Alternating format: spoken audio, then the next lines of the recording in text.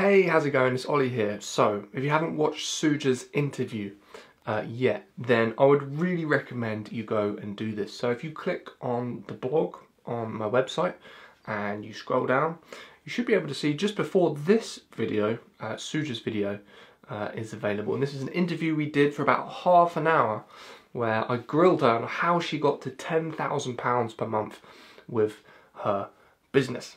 So I'm still so happy with how it went, and I'm really excited to see all your comments coming in as you're watching it. And I think it's just so inspirational that you know, she really did just follow everything I said to a T, and look at the result. Right? She started with a test batch, then she got more stock when she felt confident, and now she's got 4 products. Each one is doing £1,000 per month profit, like I suggest it will, and she's just done everything textbook, and look where she is. It just proves, there's more proof that if you just follow the system and you don't try and be too creative, too clever, you just follow it like a robot, you can get to where you want to go. So, in keeping with the theme of this, we've got a question from Mickey today, and I wanted to answer Mickey's question because it ties into a lot of the stuff we talked about in the interview, and I think a lot of people will probably be in the same situation as Mickey and probably have similar questions. So Mickey says, my question is how to start my Amazon business. How many products do I need? What kind of budget? And how do I grow from there? Also, how much time do I need to invest in my business as well? So these are all great questions. These are all questions that a lot of people have when they're just starting their businesses. And I wanted to provide like a proper answer. So if you're in this situation right now and you want to get started with your business, but you're not 100% sure what to do, how much dedication this is really going to take, how much money this is really going to take, how many products you should launch, then you have a decent answer. So what I'm going to do is I'm going to answer your question based off what Suja's experience was like, right? Because this isn't me talking about my experience, this is one of my students who's followed my trainings, who's done the exact same thing, and I'm going to kind of relate your questions to her journey. Okay, so first of all, how do you start your Amazon business? So the first thing you want to do to start your Amazon business is to learn how to research products. Right, this is the first skill that you want to develop, because if you don't have any products to sell, then of course you know, it's very difficult to get started. And learning how to find products and know when you've got a product that will sell is a skill set that requires a little bit of practice. You just need to develop an eye for how to find hot products in the marketplace. At first, you know, you're going to have a list of criteria for what a good product is in terms of all the numbers, all the things it should have, all the things it shouldn't have, and it might feel a little bit overwhelming. I remember the first time I was looking for a product, there were so many things it needed to have, and it took me forever going through the Amazon search results to try and find anything that fit all this criteria. In fact, at first it felt like nothing fit the criteria, and it was really frustrating. But soon, as you keep practicing this skill, you don't need to keep looking at all the criteria. For example, you know, one of the pieces of criteria is that the product should be small and light. Well, you don't need to keep referencing to that piece of criteria. You just start to develop an eye for spotting products that are small and light. And all of a sudden, you don't need to reference the criteria for that anymore, and you just start looking for all the other things that it needs. For example, how much revenue it's doing each month, how many reviews the competitors need to have, and all the other things that the products need to have. Sooner or later, you get all of these stats in the back of your mind, and the whole process of looking for products is so much quicker. Right? You can just scan a page of Amazon search results, and you can pretty much instantly pick out the products that could be good good products, and then you can do a deeper dive and figure out which ones could actually work.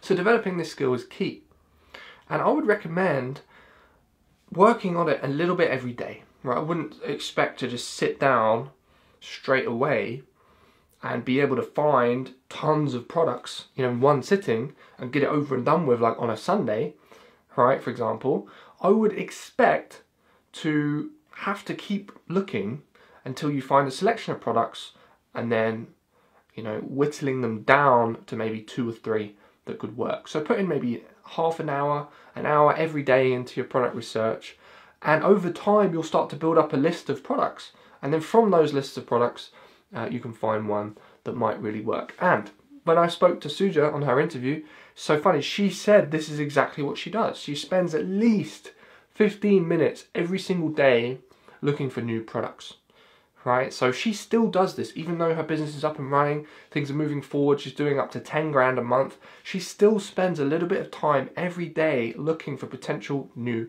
products to add to her inventory. So this is a habit that you have to build and expect to be in it for the long run, not expecting to just look at the Amazon marketplace once and find the perfect product and go from there. All right, if you have this expectation, then you're going to be disappointed, because even I sometimes look at the Amazon marketplace and don't find much in one sitting, and then the next day I'll go back, have a look, and I'll find loads of stuff, right? So it's a bit hit and miss. But that's the first thing you want to do. And if you haven't done so already, to get an absolute complete training with everything you need to know about how to find hot products, I'd recommend you grab my Ultimate Private Label Product Research Handbook. Now, if you're watching this on my website, there's a handbook link at the top where you can click on and grab it. If you're watching on YouTube, then it's in the description. If you're watching it in the Facebook group, then there's a link in the announcements at the top. And this book, I mean, the amount of value in there is worth hundreds of dollars, because you buy some courses and it basically tells you the same stuff that's in the book, but the book's only $7. Because you can't go wrong. And again, this is what Suja used to get started, and she used that information to find a product that sold 147 times in a single day.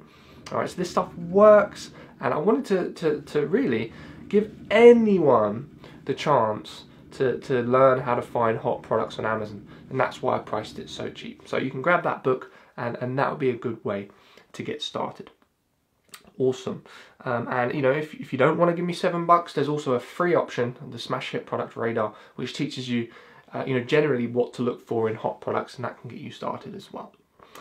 Cool. So that's the first thing you should do, right? Look for products and learn how to spot a product that will sell, and accept that this is going to be a skill you have to develop over time, not something you can just learn instantly.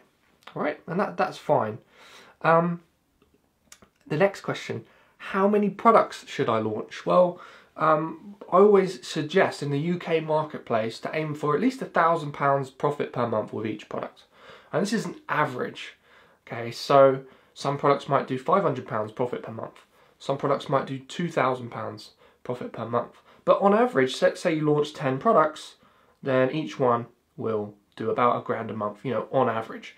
So this is exactly what's happening with Suja's business. She's got 4 products, 10k per month, each one does at least £1,000 a month. Even on her on her lowest months, when she does 7k, each product does about £1,000 in profit, because I think she does a 39% profit margin. Okay, so it works out about £1,000 a month even on her worst months. So the question is then, how much money do you want to bring in with your business? If you're looking to replace your income, then figure out how much that is each month. So let's say, I don't know, you're earning £3,000 a month right now. Then you will need to launch 3 products to make that much income. However, you want to account for things like putting money back into the business, paying off taxes, things like that. So I would take the amount you want to earn and I would double it. So if you're earning 3k a month, I would aim for maybe 6k a month profit with your business. And then you can comfortably take out a wage and still have money inside the business to buy more stock, to pay tax, and other things that you need to do as well. And that will get you a good starting point to have a goal, to have a really solid business that pays you as you grow it. And then Mickey asks, what kind of budget do you need? So this is a good question, and to be honest, it does vary. So Suja, for example, started with £1,000. She did a little bit of arbitrage initially, and then she moved on to private labels. She also said that the private labels were more profitable than the arbitrage, right? So this is interesting because arbitrage can get you some quick sales. It can actually increase your cash very quickly, but it's not as profitable because there's more competition, right? With arbitrage, you might be looking at 10, 20% profit margins. With private labels, we're looking at anywhere between 25 to 40%, depending on the product, etc., etc. So you have to decide which one you want to dive in with. If I were you, I would probably dive in with private labels and maybe do a test batch just so you can get to making consistent profits as quickly as possible. That would be my advice. And you just need enough to do a test batch initially. And Suja's first test batch was about $1,000. Okay, but I wouldn't expect it to be that cheap. I would budget maybe £500, maybe £750 for your test batch, and that will cover pretty much everything, right? From the stock to the shipping to the pay-per-click advertising, getting the products into Amazon and everything else. £750, you'll be able to get about 50 products sent into the warehouse, selling, and then you'll have the confidence to buy more if that's what you want to do moving forward. And obviously when you reorder, you'll need a little bit more budget, but I wouldn't get too bogged down by how much money you need in the future for your business, because what happens is as you get confident in your ability to sell stuff, all of a sudden you'll find money. Like if you know this thing has the potential to make you £1,000 a month, then you will find money, whether you put money aside every month from your paycheck, whether you could maybe borrow a little bit of cash. That's what I did to help grow your business. There's many ways of being resourceful and finding money once you know that your products are going to sell, because it's not like you're throwing money down the drain. You know it's going to be an investment. You'll get the money back and then some. So yeah, I wouldn't worry about that. I'd just worry about the money you need for a test batch first and deal with the rest later. And then Mickey says, and then once you've done your test batch, how do you grow from there, right? How do you grow once you've done your test batch? Well, once you've tested one product and then you've ordered more and you've got it to sell, you're at a very, very, very strong position as an Amazon seller. Because once you've done that, all you need to do next is just rinse and repeat what you've already done, right? Launch more products, right? Get more products to sell. So if you've got one product doing £1,000 a month, great, launch another 3 and you'll have £4,000 a month coming in profit every single month, right? And the first launch is the hardest because everything's new. The product research is new. Navigating the Amazon Seller Central is new. Getting the product to sell is new. Getting products shipped into Amazon warehouse safely and listed, creating those listings, that's all new. It's difficult in the beginning because it's so unfamiliar. Once you've done it once, your confidence skyrockets and the next time is like 10 times as easy. So you can move faster, right? I have clients who spend ages importing and getting one product to sell, but then when it comes to the next products, they do 2 or 3 products at once. And they're so confident, they know everything now, they can import 3 products, test batches, send them in, get the test batches to sell, the ones that do really well, import more stock, and it just starts to accelerate. And remember, if this is happening, your initial product is still selling, so you're getting money coming in while you're launching these new products, and things start to snowball, right? So things can move really, really fast. Great stuff. And then finally, Mickey asks, how much time should I invest in my business? Now, this is a tricky question because when we look at Suja's story and my story as well, you can just get the business moving with 5 to 10 hours a week put in. And that is the reality of it. You don't need to be on the business every hour of the day because a lot of the stuff that's happening is being handled for you. Amazon are handling all of the fulfillment. Your supplier is creating the goods and shipping them to you. A lot of the stuff is outsourced already. So really all you're doing is looking for hot products and then getting products to sell. That's your responsibilities as an Amazon business owner. It doesn't take that much time. However, you shouldn't be thinking about how much time it's going to take, really. If you're thinking to yourself like, oh, okay, I've got to put in an hour tonight into my Amazon business. I'm going to set the timer at 5 p.m. I'm going to work until 6 and then my shift's over. You're going about this all wrong. Like, one really enlightening thing that Suja said when we had an interview was, she said, I don't really track how much time I put into my business. And that really spoke to me. That really said something to me. Because what that said is that she loves it. She's obsessed with it. And so when she's working, it doesn't really feel like work. And it made me think, I'm exactly the same. I don't put in too many hours into my businesses. I'm not working 100 hours a week. But at the same time, you know, those days where I do put in loads and loads of hours, to me it doesn't feel like work. I absolutely love it. Right? So I don't sit down and track my hours, and, you know, I don't need to do that kind of thing because I enjoy it so much. So the answer here isn't about putting in a certain amount of hours. It's more about falling in love with the business. For example, right, this weekend, it's so funny because Steve Wilson asked me, what did you get up to this weekend? And I said to him, I didn't really do anything. I actually stayed in and I was reading this book on how to read financial statements, right? And to most people, that might seem like the most boring weekend ever. But to me, it was the most fun thing ever. I'm so fascinated by all elements of business, from financial statements to marketing to sales to how to grow, how to make more of an impact. You know, you name it, I'm obsessed with it. So in order to really be successful with this business, it's not about managing how many hours you put in. It's about developing this obsession with the business and becoming, you know, really in love with what you do and actually becoming a little bit of a weirdo, right? Only a weirdo would sit in on a Saturday reading this book.